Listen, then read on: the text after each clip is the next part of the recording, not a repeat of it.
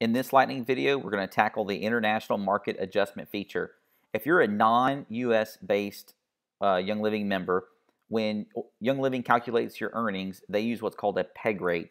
The peg rate for the US is always 1. So whenever we calculate commissions for everyone in the United States and around the world, we just calculate your commissions based on that initial peg rate of 1. Now, if you live in Canada or Australia or another market, Young Living adjusts your income, or adjusts your check based on whatever the peg rate is set at for your current country.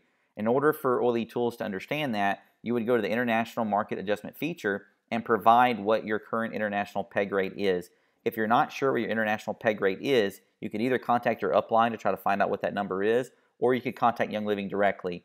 Whenever you put in that peg rate, if your peg rate is, say, 11%, you would put in 1.11, meaning it's 11% over the actual US dollar amount that we're getting paid in our own local currency. And when you save that, now when you look at your estimated earnings on the dashboard, it'll show you in your own local currency what your estimated earnings are.